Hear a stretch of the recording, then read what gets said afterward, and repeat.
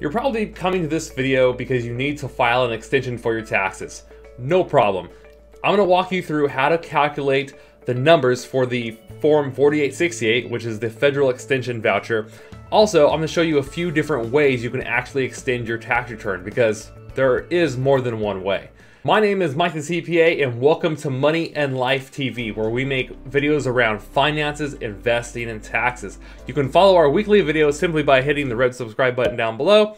It would also mean a lot to me if you drop a like on this video to help this information reach more people. Thank you so much. This is Form 4868, the application for automatic extension of time to file your U.S. individual income tax return. And this video specifically deals with United States tax law. Although an extension grants you additional time to file your taxes, it does not grant you additional time to pay your taxes. So don't be confused with that. That's why we have to try to calculate or estimate to the best of our ability what we think we might owe by the initial filing deadline, which for 2020 is May 17th. Normally, the traditional deadline has always been April 15th.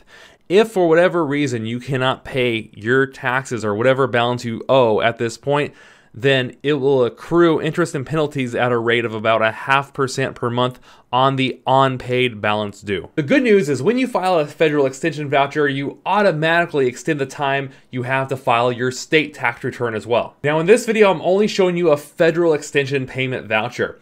If, for whatever reason, you think you're gonna owe for the state in which you live, I would also suggest making a separate state extension payment as well. You might have a federal extension payment due, and you might also have a state extension payment due. So you have to look at both. Okay, now let's walk through this form and I'll show you how I got these numbers and what these lines actually mean when you're looking at this. Regardless of your filing status, whether you're single, married filing jointly, or married filing separately, the process to file your extension is pretty much exactly the same. In the example we're looking at, this is a single individual and they just have money from wages. They have a little bit of investment income, a little bit of self-employment income, and that's pretty much it. This taxpayer has a taxable income of $41,874 after their standard deduction and whatever other adjustments apply. Therefore, on page 2 of the 1040, on line 16, you'll see a tax of $4,954, but that's not their total tax liability. They also had self-employment taxes, so they had to add some additional tax on line 23. Therefore, their total tax liability based on their income and their various types of income is $5,661. Now, what you'll notice is that is the amount on the extension voucher on line 4. So when it talks about your estimated tax liability or estimate of total tax liability for 2020 or whatever year you're in and looking at this, that is the line it's referring to. It's not, your tax liability is not the amount you end up owing down here. That's the portion of your tax liability that's unpaid, but your actual tax liability is this right here, is the total tax line, which is line 24 on page 2 of your 1040. So that's where that number goes. The next line we're looking at is line 5 of this extension voucher, which is total 2020 payments. And when they say payments, this could be payments from withholdings, it could be estimated tax payments, it could be that maybe you had a refund last year and applied it towards this current year's taxes. So those are the 3 possible types of payments. In this example though, the taxpayer just had wages, so the only payments they made were from withholdings of $3,000. If they had other payments in here, they would also include that as well, but they don't in this example. So just $3,000 of withholdings is the actual payment amount, which is why we put $3,000 right here. So just look at your return that way and see what you've paid in throughout the year. Most people just have W-2 withholdings. If you have a business, you might have some W-2 withholdings and also estimates. So just look at what you've paid in and put that total payment amount from all those sources of payments on line 5. The last thing it wants on line 6 is the balance due. Now this is the unpaid portion of your tax liability of $5,661 in this example. And if you filled out most of your return, this is pretty straightforward because you have these numbers available. But I'm going to talk to you about what if you haven't even started your return yet. I'll talk to you about that in just a second.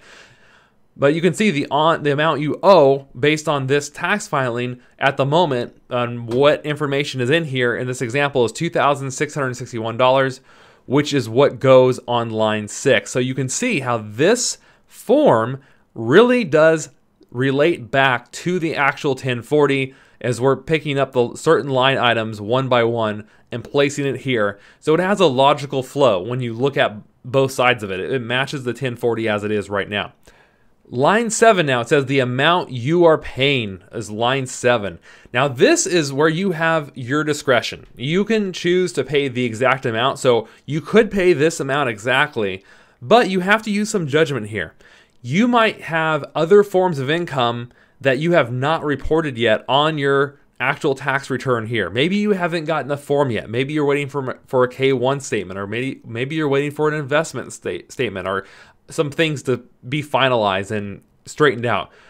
So if you think you're going to have more money coming, more income coming in, which is going to be taxable, then you might want to up this. Now, what I generally recommend to clients is I usually just round up, is what I do. If you can pay it, because it's better, in my opinion, it's better to be a little overpaid than underpaid, because if you start to be underpaid, you're going to have to start paying interest and penalties on whatever balance that is coming due.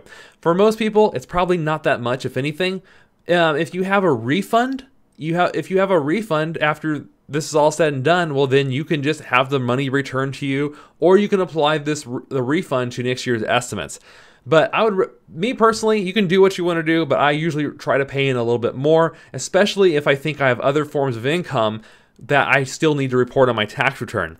So it is totally up to your discretion. Now, if you think you have a refund coming in, then you can just file this extension voucher without paying anything, and that's totally fine.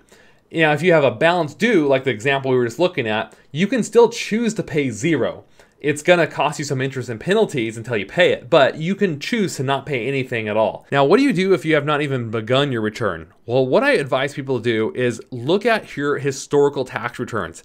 Look at the last 2 years worth of tax returns and see where you came out. Did you end up getting a refund down here, or did you end up owing last year? If your income has been consistent, you're making about the same amount, then likely your tax situation is going to follow that. It's all a calculation based on your income and whatever normal deductions you have, and whatever you pay in throughout the year through withholdings, estimates, and so on and so forth. So I would look at your historical data. If you normally get a refund, then I would probably not even pay anything with the extension if you normally get a refund, and if your income is fairly consistent with prior years. If you normally owe if you saw you owe in like 18 and 19, for example, if you're looking back at those tax years, then you're probably going to owe again for 2020 unless you change your withholdings to be higher, or unless you made less income. So you're probably going to owe something though. So if let's say you normally owe $1,000 or $2,000 every time you file your taxes. Well, if that is the case, then I would probably pay in $2,000 with the extension. And now I know it's just an estimate. I know that that's not the exact number, but it's better than nothing. It's better than not paying anything at all and having to pay interest and penalties on top of whatever you may owe. So you can also use your effective tax rate or your marginal tax rate to guide you. Marginal tax rate just follows the federal income tax brackets. So whether you're in the 0%, 12%, 22%, 24%, 28%, you can follow that logic and those brackets to help guide you. Because maybe your wages is similar, right? So you've made $60,000 in wages in 18, 19, maybe you've made $64,000 in wages in 2020. I don't know, I'm just throwing out some numbers, but that would be pretty similar income. But then you say, well, wait, Mike, wait. I also made an additional $20,000 from my sale of investments. What do I do with that? Well, with that, you can just estimate a dollar figure on that to add to your extension payment. So if everything else is the same, but you happen to make another $10,000 or $20,000 in income, well, then multiply that additional $10,000 or $20,000 in income by your marginal tax rate to determine a payment. So if you made an additional $10,000 and you're in the marginal tax bracket of 22%, take 22% of $10,000 and add that to your extension payment.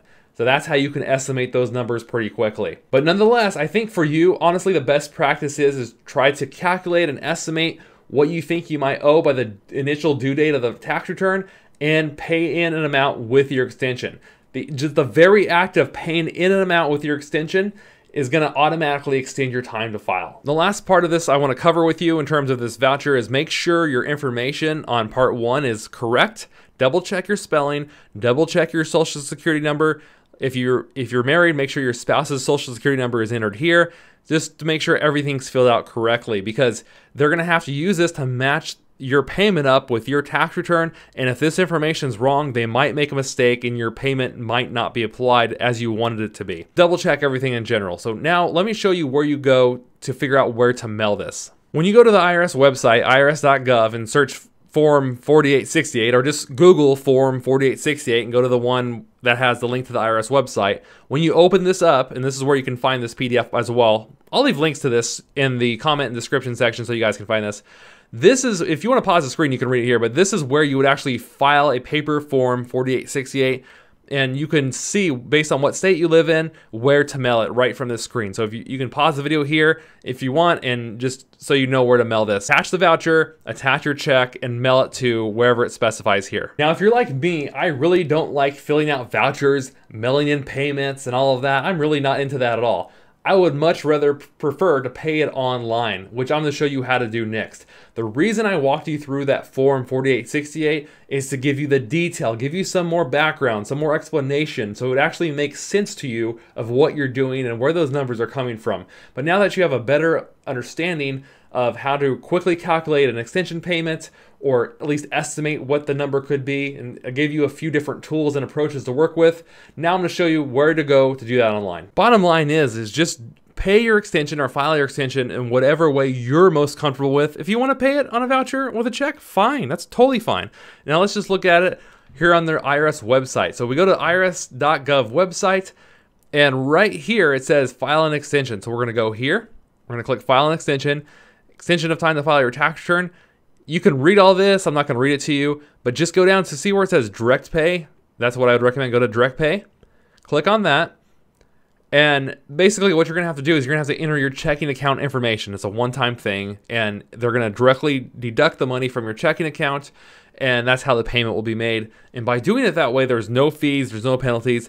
There's a couple other ways to make payments, I believe, but this is the way where you can do it where there's no additional fees, and the way I recommend.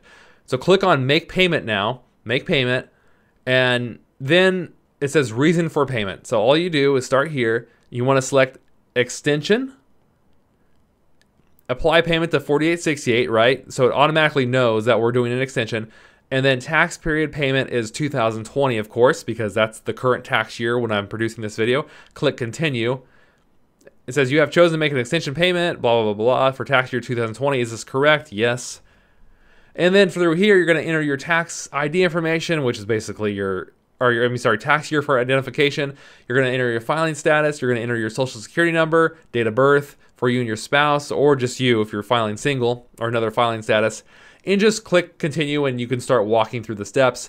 And lastly, it's going to ask you for your checking account information. You're going to drop that in. You're going to say how much you want to pay. You're going to put that dollar figure in, and you're good. Now, you can also, usually most state websites, you can pay extension vouchers as well.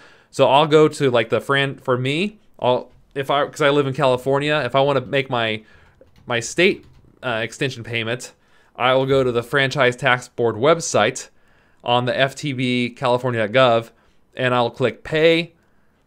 I'm just showing you an example. You know, I would go through my bank account and use web personal pay and so on and so forth. But through here, I can indicate eventually that the reason for payment is an extension. Therefore, you can make your payments through a voucher. You can make them online typically for most state websites as far as I'm aware of. So there's like two primary ways to do this. And then once you pay it, you're done. Just make sure all this is done by the due date or before. I usually recommend before. Just it's better safe than sorry. And that's the way to go about this. All right, that is all the information I have for you. Hopefully this helped clarify some things, and now you can move forward and file your extension with a little bit more confidence and understanding of what you're actually doing. If you liked today's video, please do me a huge favor and drop a like. Leave comments below. I love to hear what you have to say, questions, comments, whatever it may be.